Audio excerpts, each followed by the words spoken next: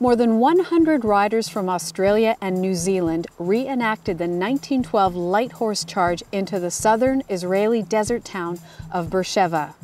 The event marked the 100th year anniversary of the victory of the Battle of Beer Sheva by the British Army and the Australian and New Zealand Army Corps known as ANZAC.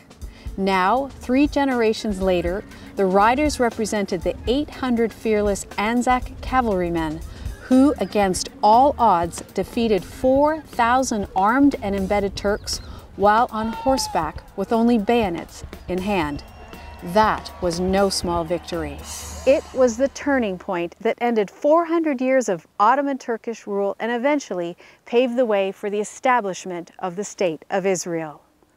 Exactly 100 years ago, brave ANZAC soldiers liberated Beer Sheva for the sons and daughters of Abraham and opened the gateway for the Jewish people to re-enter the stage of history.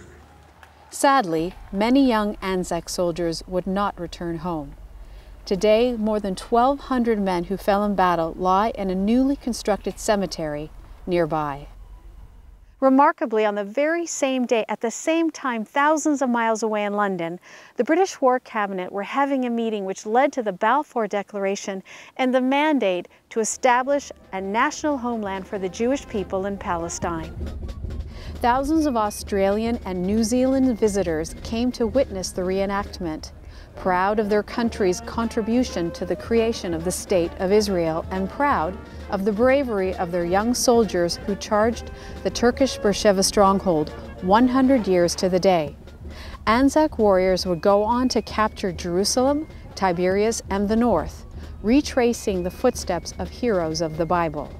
While those young men may not have foreseen, no doubt did not foresee, the extraordinary success of the State of Israel, its indomitability against overwhelming odds, their spirit was the same.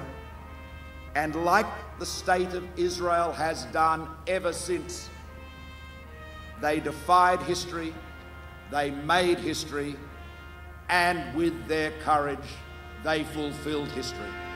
Marnie Blom, ActsNewsNetwork, Israel.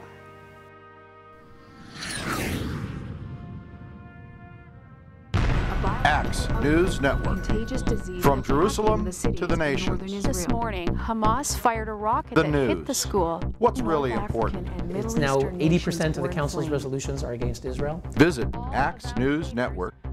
Accessible, informative, inspiring. Future peace negotiations, Jerusalem is so central to the Jewish people. Celebrating life, preparing for war.